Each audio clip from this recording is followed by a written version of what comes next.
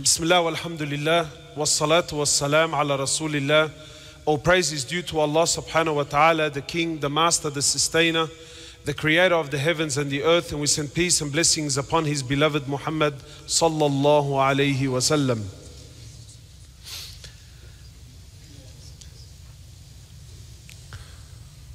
There's a lot I want to mention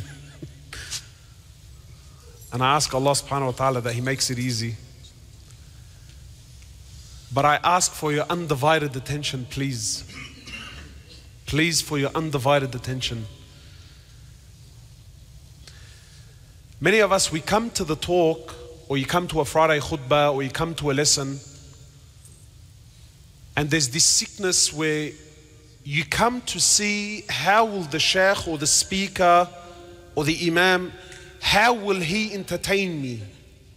Or how will he inform me of something? And therefore you find a lot of times today people go shopping for speakers that they like. This is very, very dangerous, because this will limit your benefit. The reality is, whenever a Muslim goes to any gathering, we should sit in that gathering asking Allah subhanahu wa ta'ala to open our hearts. And you benefit only according to how much you want.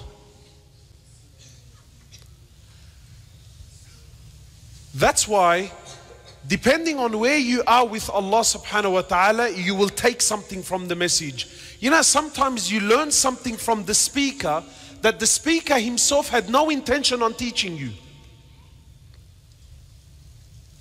Sometimes you learn something from a speaker, the speaker himself had no intention on teaching you that particular lesson.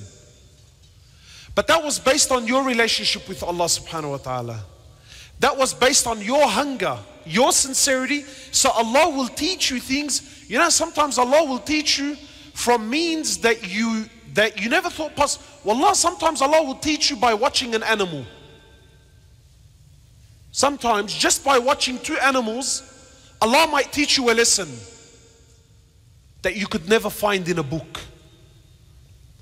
based on what you want.